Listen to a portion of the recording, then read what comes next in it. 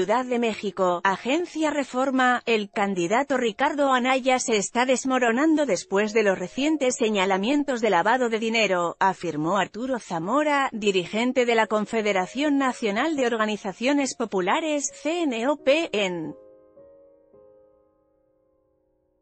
una gira de trabajo por Michoacán. El líder del sector popular del PRI afirmó que el abanderado de la coalición por México al frente no ha respondido convincentemente a dichos señalamientos.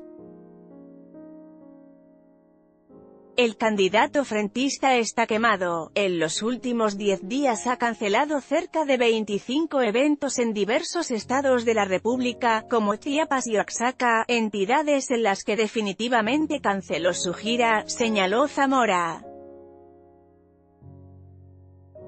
El pasado 8 de junio, se difundieron extractos en audio y video de conversaciones de Juan Barreiro en las que habla del apoyo financiero al candidato presidencial del PAN. En ese material, el hermano de Manuel Barreiro, empresario queretano investigado por la PGR por presunto lavado de dinero, dice que han aportado dinero a la campaña de Anaya.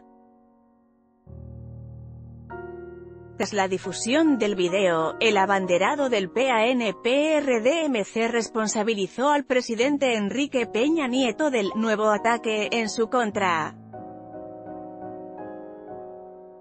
El único que ha dado muestras de ser el de mayor conocimiento, experiencia e íntegro en toda la extensión de la palabra, es José Antonio Meade, agregó Zamora. Meade va en ascenso. Zamora aseveró que el candidato del PRI-PVM Panal, José Antonio Meade, se ha consolidado en el segundo lugar en las preferencias electorales y va en ascenso. El líder de la CNOP sostuvo que el tercer debate presidencial, que se realizará la noche del martes, será fundamental para que Meade repunte y alcance la victoria porque, caballo que alcanza, gana. Meade es el candidato más preparado para conducir al país.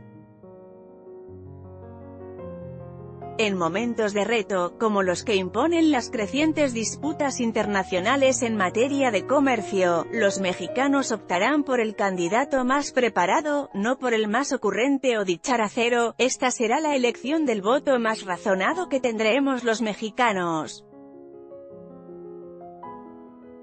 Meade es la única opción de voto útil, apuntó. A 3 semanas de los comicios, abundó Zamora, la militancia priista está entusiasmada y convencida de Meade ganará el 1 de julio. En esta nota, elecciones 2018 Ricardo Anaya lavado de dinero CNOP Barreiro.